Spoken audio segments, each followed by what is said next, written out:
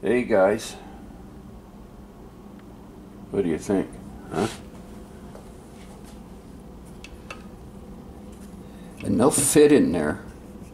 Takes a 3/4 inch hole, and they'll fit in there. I already, what was that, 7/16? Was it 9/16? Outside diameter of this is 3/4 inch. And it'll fit right in there to the hole. So now I got to find a 3/4 inch Forstner bit and see where we go from there. So, by the way, that's the time, and that's the temp in the garage. But yeah, let's see. Wonder how bright these are. Let's see, we got. There's the battery. I'll have to get some alligator clips. Hang on, be back in a minute. Alright, let's see if I can do this one-handed. This is going to look weird though.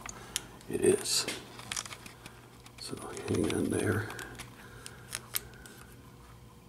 Okay, so if I keep it, hang on, come on, there you go.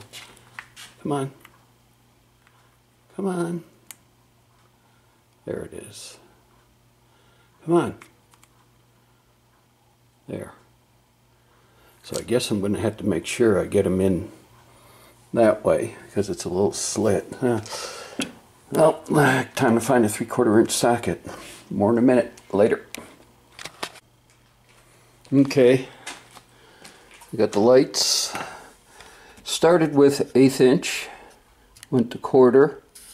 Went to 3/8. Went to 5/8. Then went to 3/4. Yeah. Made a mess. This stuff is... Ooh.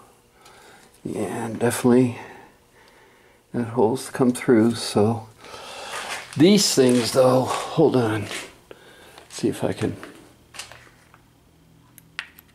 Come on.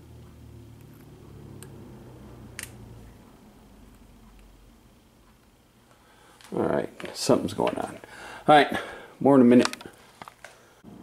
What do you think?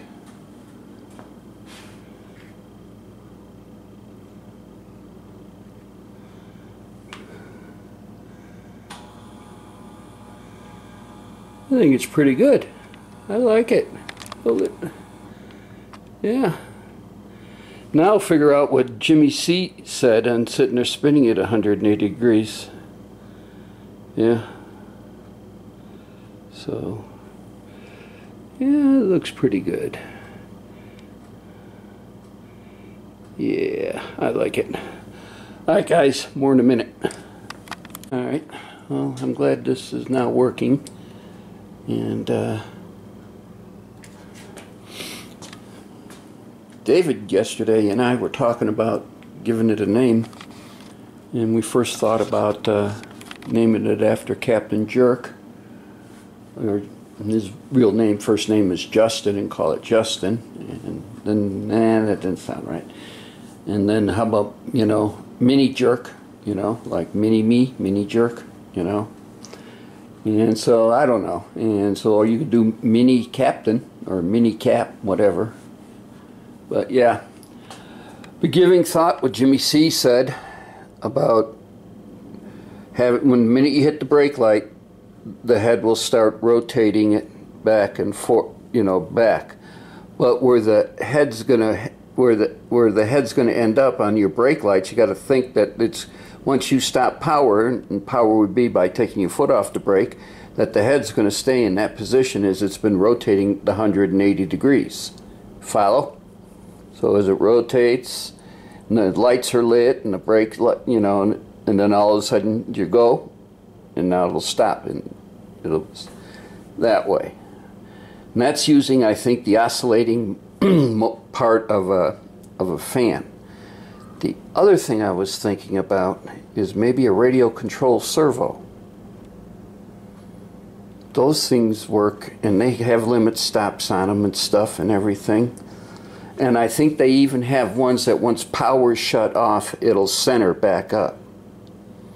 So that's what I'm going to do some investigating into on that, because I'd like for it to, when it stops oscillating back and forth, that the minute we go that it takes enough power just to center it back up and go. And this is going to be pretty heavy, so the tray or the mechanism it's got to turn really free.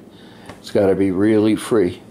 It can't bind or do anything. So those are my thoughts so far. I should have set up the time lapse, but these just arrived today, and I said, why not? Let's go. And so I went ahead and did, and I think it looks pretty good. So let me know what you think, guys. So I want to thank everybody for watching, subscribing, and of course leaving comments. And we'll catch you guys on the next one. Later.